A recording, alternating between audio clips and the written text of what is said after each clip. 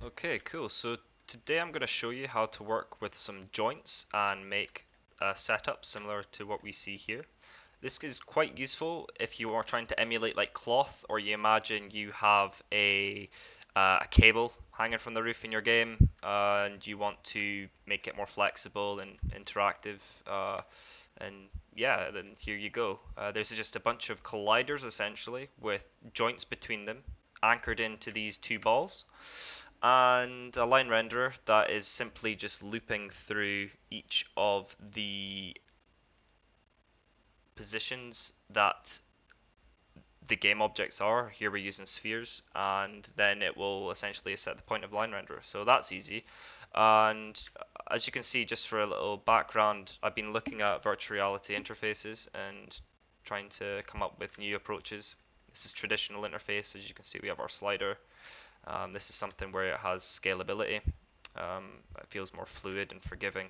And then this is the one that I quite like a lot. It's a similar concept, but using a spring joint, but it's clamped, um, and it's quite a forgiving little menu system essentially.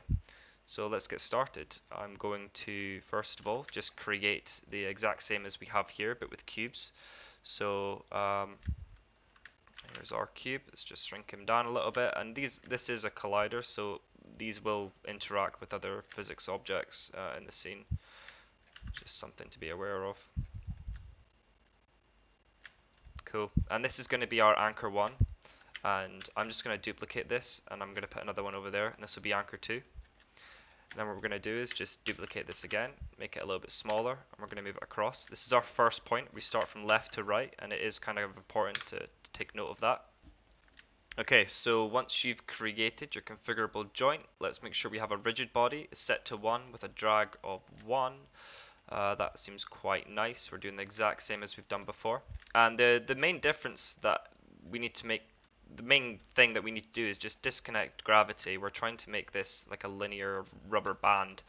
Um, and this first is a configurable joint because we need to have some constraints. This one is not going to be attached to anything. However, this on our left hand side could do with a rigid body. This is our first anchor point, and we want to ensure that gravity is disabled and kinematic is set. Because then, in theory, we could assign that to the first connector. Um, and then we can actually set the X, Y, and Z drive. We're just going to put them to 30 with a position damper of 1. This is just a number that I've just pulled up my arse. And mass scale 1, connected mass scale 1. So essentially what a configurable joint is, any type of joint that you find in Unity, completely configurable. And the X drive, Y drive, and Z drive are the spring joint attributes. So if we click play just now, let's just see what happens. So we have a spring joint connected to the anchor at the far left. Oh, there we go. So this is it. This is our first point of, yeah, so we've kind of constrained it a little bit. Um, it's got some weird rotation there, but you can lock all of that off with your angular motions being set to limited and so on. So let's just duplicate this now and add another point. And rather than using a configurable joint this time, we're going to leave that configurable joint as it is. But as you can see, when we move this joint, it will not interact. It has no impact on this one because they are completely disconnected right now. There's no need for them to interact, and it's the same with this, which is a static essentially.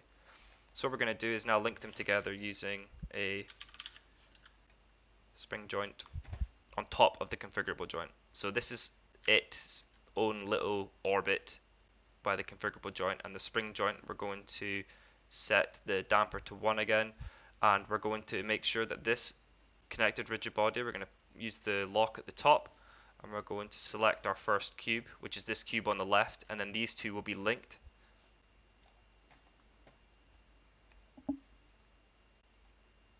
So if I move this down, you can see it's impacting that one, and if I move this, it's influencing that one as well. There's a little bit of tweaking we could probably do regarding the drag. To be honest, I think that's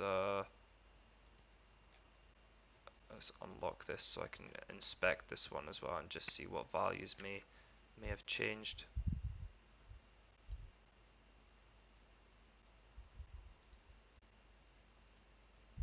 Okay.